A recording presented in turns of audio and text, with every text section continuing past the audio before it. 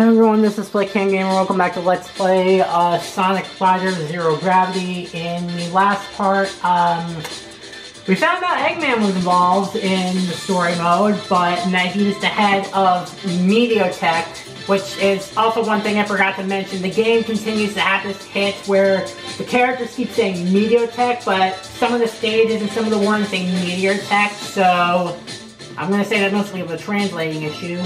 Anyways, we basically had a time limit race to catch up to Amy, and she says that one of the robots that were chasing her in Storm blew up. And then we went to the Gigan Rocks to see if one of the stones that we found are going to be similar to what we have.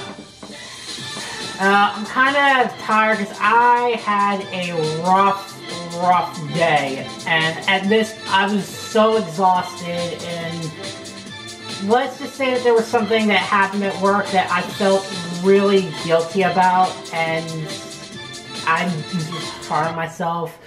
So hopefully finishing off the story mode and jumping into the next story mode will hopefully alleviate some of that stress. Is there an earthquake in here?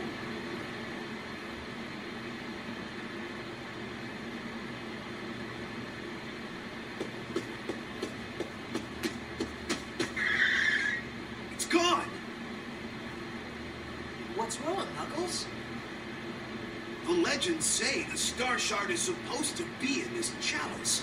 Did it roll off somewhere in the quake?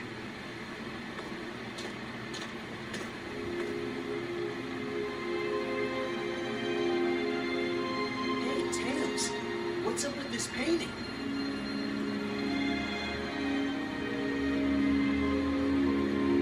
The Divine Wings. Divine Wings?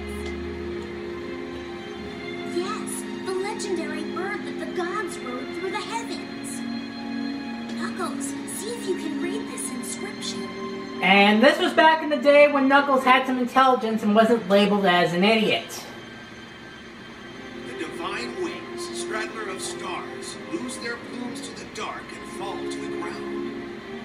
The plumes become as stars returning to this land. We, the children of Babylon. Babylon? What connection do they have with these stones? We still don't know that. But could the stones those robots are after be the plumes written about here?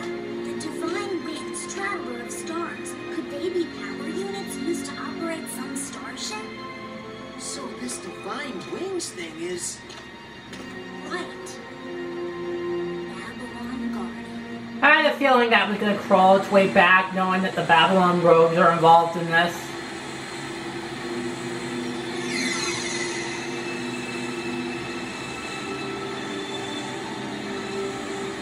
Jet!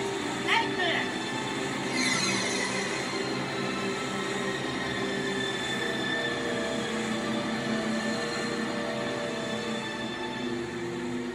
Knuckles, what does the rest of the inscription say? Huh? Oh, right. We, the children of Babylon, seal one star here and another within the great star, formed in heaven's fall, until the time of the divine wings rising. Great star? Wait, there's more. Because of course there Great is. star, lying in the east among earth stained red by the dawn's light. Eggman and Jet were headed east. The Great Scar must be the crater formed when the meteorite struck ground. That must be where Eggman found the plume. Which means the mother computer... He's probably waiting there too. All right, time to go catch up! Could use a break from all the exposition. Because like I said at the start of this Let's Play, the story mode is a lot more exposition heavy. Huh?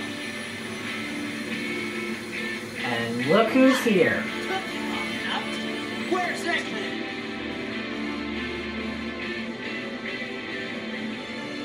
They call it the Crimson Tower. It's Mediotech's signal tower. Command sent out here relayed to the facilities across the world to control the robots. In other other words, you're looking at Meteotech's brain. That big Eggman nabbed the arcs of the cosmos we've gotten and ran in there.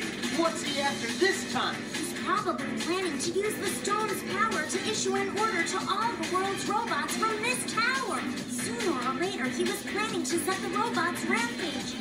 That was probably the reason for forming Meteotech in the first place. The Eggman Land project again, huh? He never gives up, does he? Nope.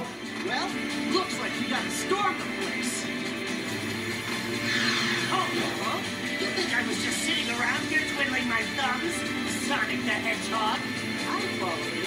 Sorry to keep you waiting. First one to nab Eggman gets all of the arcs of the cosmos. And the title of fastest creature in the universe. Huh. Sounds like fun to me. Let's get started.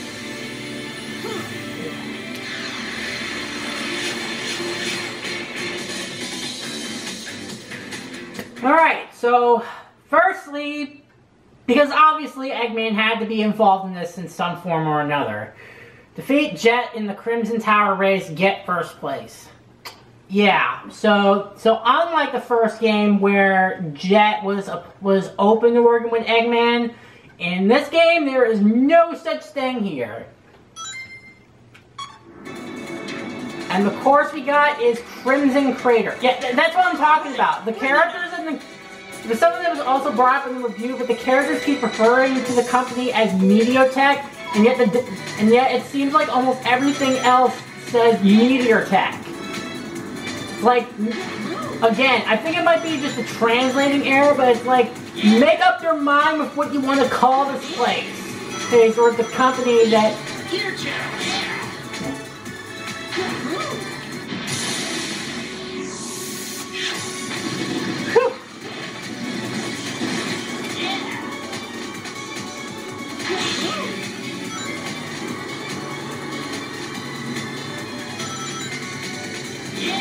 Alright.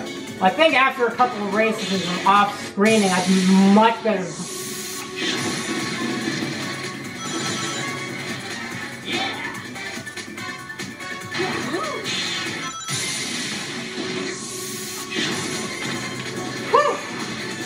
God's the boy.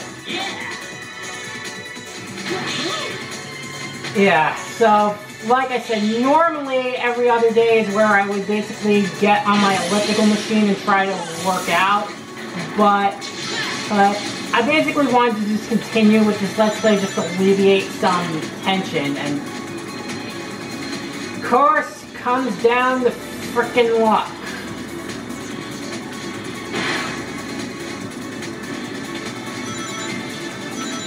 Yeah, because most of the time compared to the first game, I think the game frequently tries to prompt you more of when to perform a jump and stuff like that.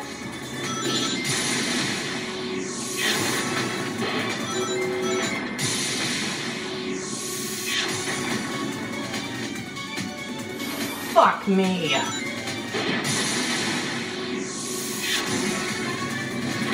Alright, well I got some catching up to do now because again, it seems like that the controls in this game are far more sensitive than the first game.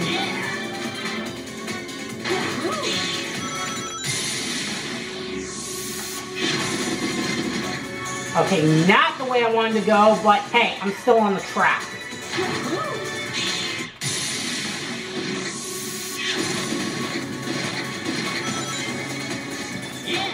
Just like that, I'm really right on their asses.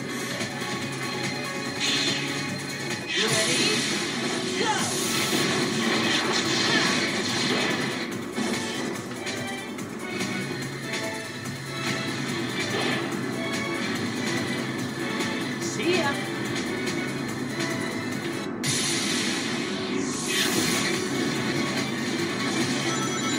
Gear challenge. Yeah. Alright, hopefully I don't screw this up this time.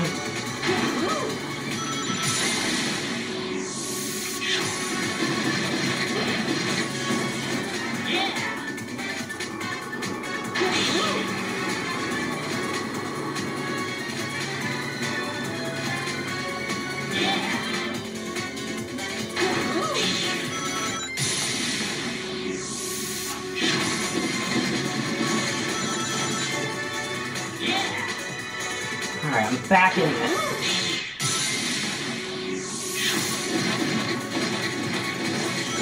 Wait, how am I in second all of a sudden? Oh. Oh yeah, because I think Jet was taking the shortcut. Yeah, I'm a little antsy today because of what happened today, essentially.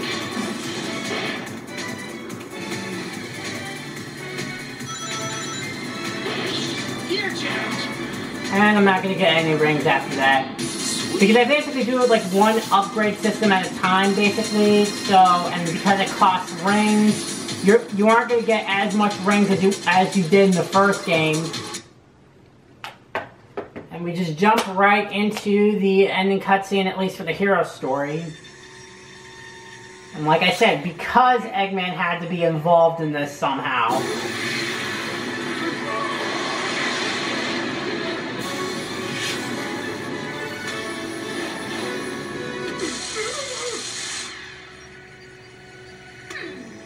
So this is the master unit.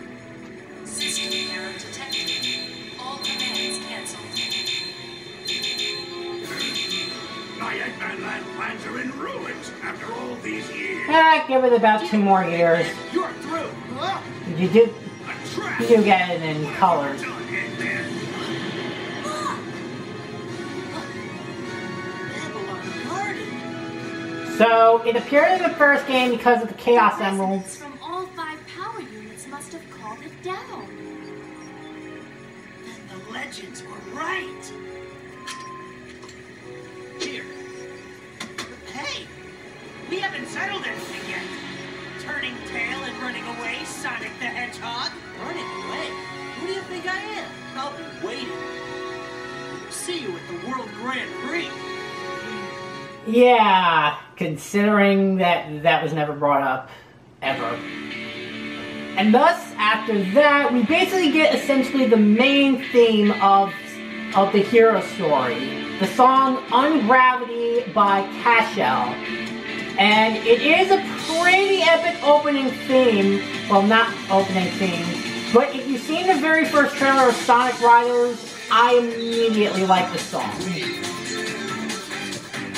So if you're familiar with the first game, that you know that even though we just cleared the hero story, we're not fully done with story mode. Because, like I said, if you're familiar with the first game, then you should know that that after completing the hero story mode, you unlock the Babylon story, and exactly like the first Riders game, you unlock Cream, Rouge, and Shadow in the process. And why did the game just freeze all of a sudden?